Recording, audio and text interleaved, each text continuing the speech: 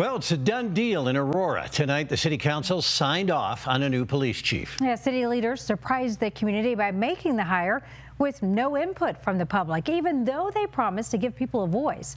Todd Chamberlain introduced himself during a news conference last week. He does have years of experience. He's a veteran at the Los Angeles Police Department. Aurora PD has a long line of chiefs and a long history of controversy. Dan Oates had the job for 9 years before leaving in 2015. Nick Metz served 4 years. Vanessa Wilson lasted only 2. Oates then returned as the interim chief, and 2 more interim chiefs then followed. Tori Mason, as your reporter in Aurora, has followed some of these twists and turns throughout the department. And Tori, the city says it was having trouble finding good candidates.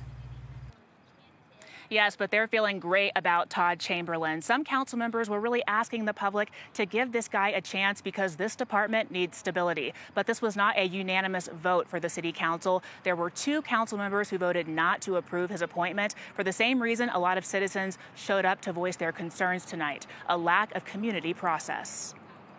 There's no justification. Median's part of a group seeking justice for Kylan Lewis. They've been at every council meeting, even speaking directly to interim police chief Heather Morris. Now the department has new leadership. To have to almost hit the reset button of our cries and our pleas, that's hurtful. Aurora City Council voted Monday to ratify the appointment of Police Chief Todd Chamberlain, but not without pushback. Do you truly believe that your communities that you were elected to represent are going to be confident with your pick without even soliciting their feedback? City Manager Jason Batchelor explained that some candidates would not take part in a public process because it would put their current jobs in jeopardy. He says seeking community input would have only prolonged time without a permanent leader. All I care about is that he is here to straighten up this city. Some citizens are glad someone stepped up with intentions to stay. Though many residents feel excluded from the process, they hope the new chief will make it right and hit the ground running. I expect Todd Chamberlain to reach out to the community to understand the dynamics and the landscape. Now, after the council voted tonight, the protesters started chanting in anger, and those city leaders decided to move the rest of the meeting virtual. Chamberlain was not in attendance tonight, but he will start his role September 9th.